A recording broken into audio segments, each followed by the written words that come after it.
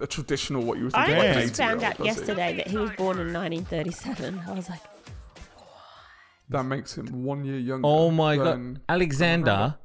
Yep. I have photos Oh, of him yeah. when it was black and white. Right when the photos were still black and white, he looks 80.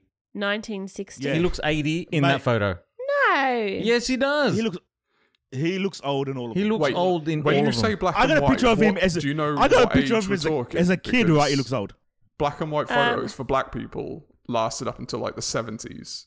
Oh, did they? I So see this one is something here. I learned recently.